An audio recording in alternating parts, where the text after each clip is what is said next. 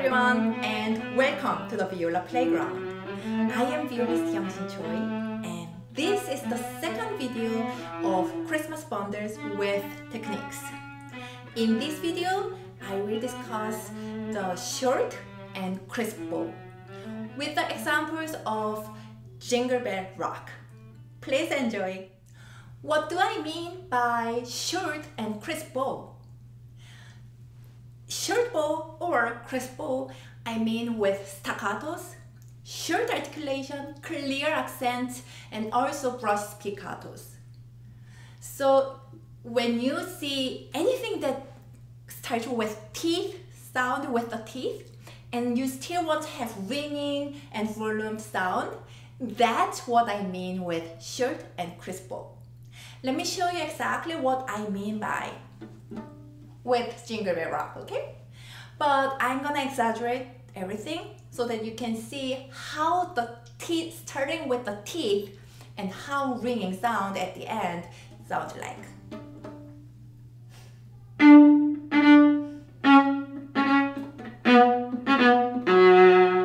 Like it starts with accent clear beginning from here, and then it rings a little bit. Of course, the short note, I am on string, and then once again, yeah, basically this articulation and this style of bow that I want to talk about in this video. Let me actually start from how to hold the bow. Because if you want to have really short bow like that, then you definitely need to have clear round finger and clear straight fingers. Round fingers definitely for down bow, straight finger for up bow. So that's very similar or even same thing when we did with legato, right? So that's because it's basic holding skill of the bow. So really remember down bow for round, up bow for open. That of course include your thumb. Down bow, round thumb, up bow, open thumb. Now we know how to hold our bow for down bow and up bow. Let's jump in straightly how we are actually doing the crisp bow with here. Like let's have with open string, it's like, it's anyway, same notes. Everything, because I'm starting with down bow, my fingers are round.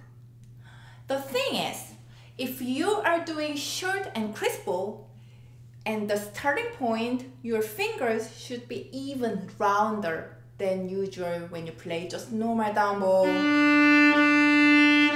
That's if you are doing down bow just normally, then the crisp bow, the beginning point is even rounder.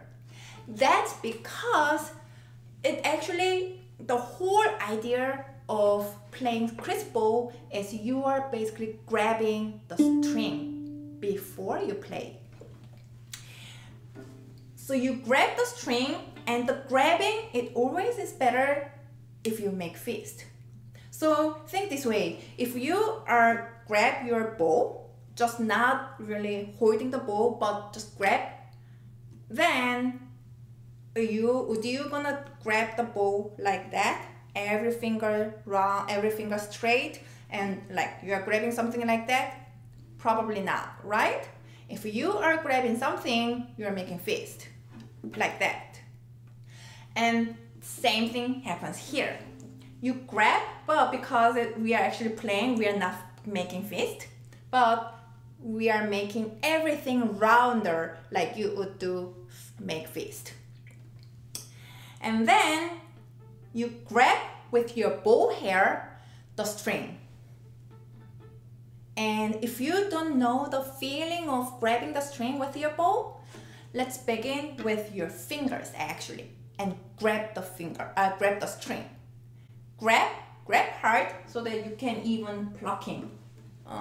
Let me this way so that you can show better. Grab and pluck. So when you pluck something, or when you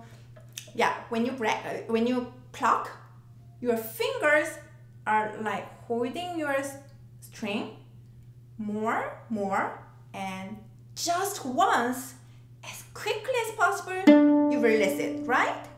Same thing.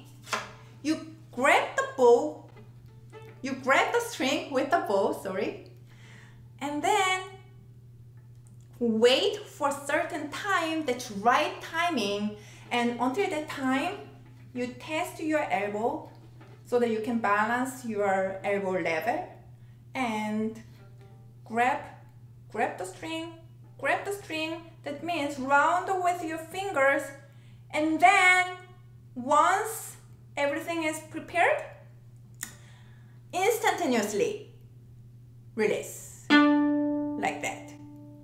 And as you saw it, while I am doing release, I am opening my fingers. Once again, grab, and I cannot grab anymore. Now release.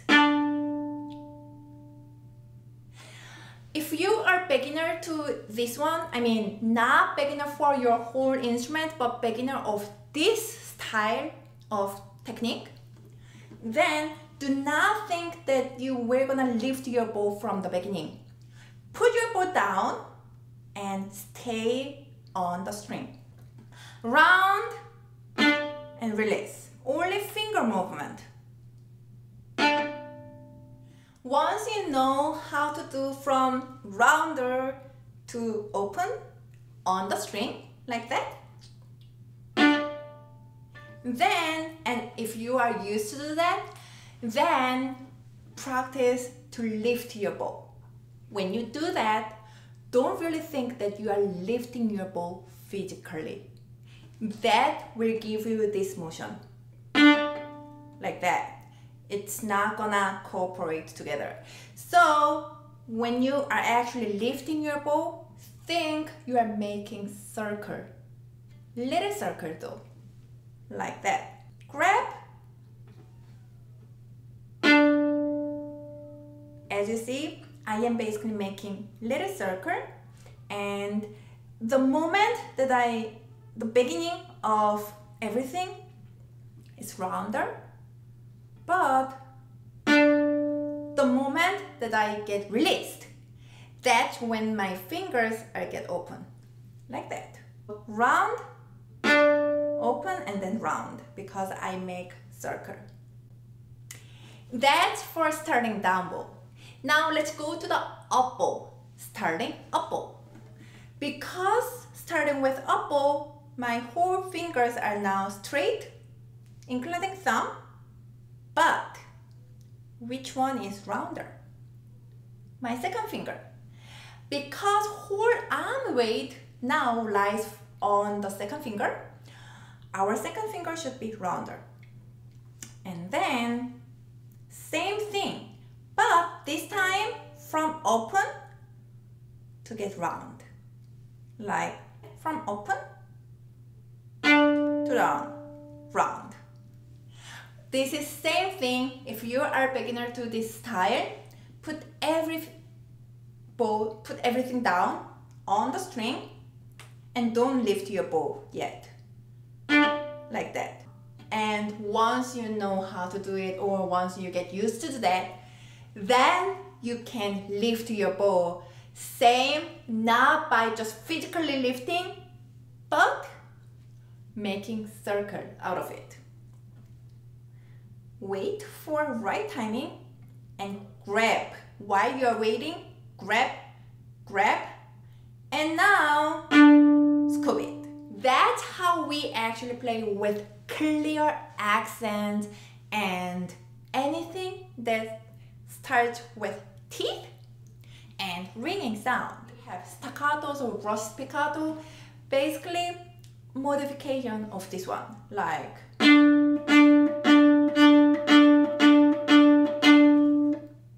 then what we are doing with long bows, but with accents. Same thing. Start with grabbing, release, but the like you're not completely release. If you are releasing to the short bow, your hands, your fingers are completely open. But when you are doing the long bow with accent,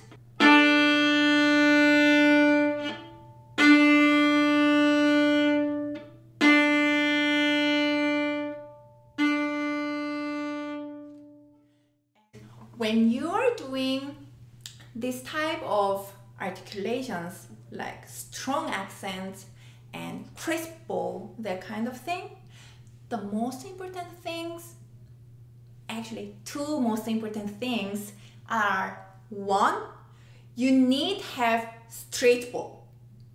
If your bow is like that or like that, the sound is not clear and the sound is not what we want to have it.